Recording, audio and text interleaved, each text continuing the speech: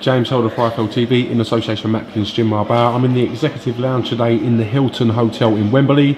With me I've got MGM's very own and Hilton sponsored boxer Peter McDONAGH. How are you, Pete? Hey there, James. Very good, mate. Just finished the weigh-in. Yeah.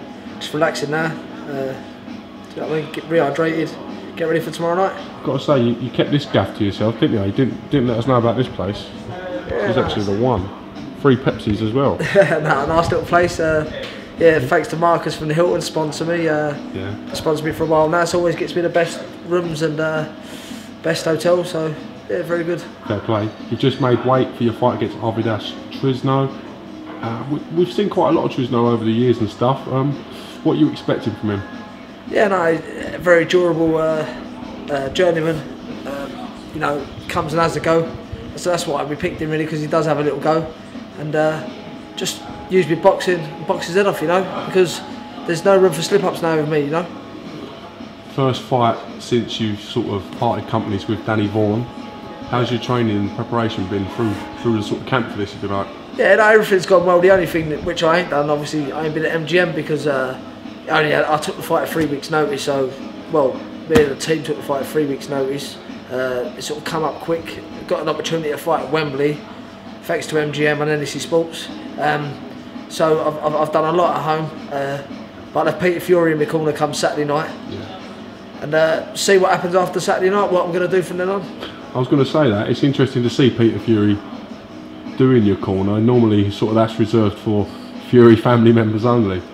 Yeah, no, I'm part of the family, you know, and you know, I've been out in Holland with them, and I know the whole team and get on with them well. They're not just help me training me; they're my friends, you know. They've been friends for years. I've been friends for many years, you know. So, and they're friends of MGM and my manager Daniel. So, you know, it's good. It's good. Good setup to be involved in. Last time out, good win for yourself at the National Stadium in Ireland to become 3-time Irish champion. What are your aspirations sort of moving on for 2016, Pete? The aspirations are obviously to get Saturday night out of the way first. Then after that, sit down with my team, MGM, and obviously with manager Daniel, and then see where we want to go from there. He said the next fight should be a good fight, so just let them do the work.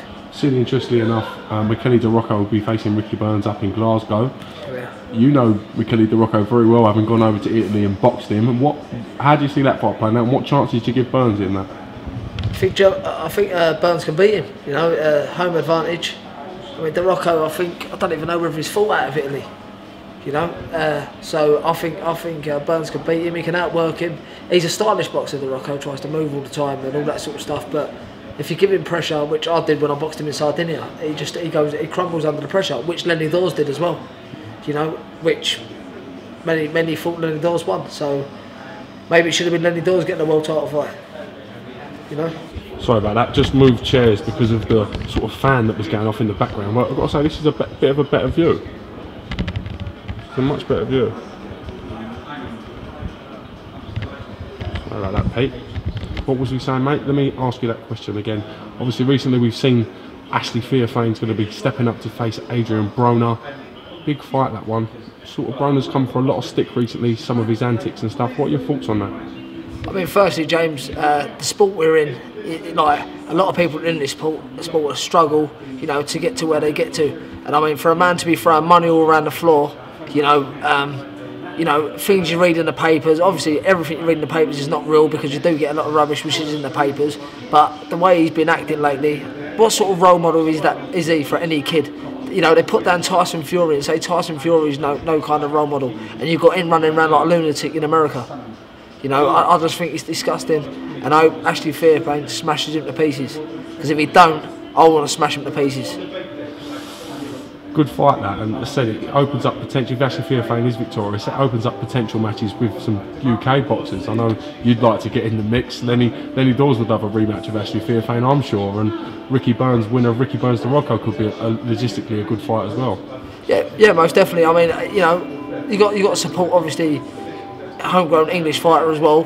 with Ashley THEOPHANE, and he has worked hard, and his career's been up and down. You know, fair play to him going out to Mayweather's, and you know, because I bet he's had hard times out there as well as good times. Everyone talks about the good times. Like when we go to Spain and we go to Marbella, they go, "Oh, you're out in the sun. You're in." Listen, wherever you are, it's hard. Boxing's an hard game. Yeah, maybe we're getting the best of treatment of people out there, and we're being looked after, but it is still hard. You know, and I find, you know, hopefully Ashley THEOPHANE comes through this, because I mean all that.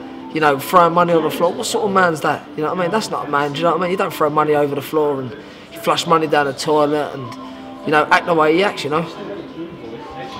Big fight this weekend for us. We're here at Wembley, obviously. Nick Blackwell defending his British title against Chris EUBANK Jr. Cracking fight, that one. Yeah. Real good fight, trade fight, and hopefully has the appeal to sort of catch on a little bit.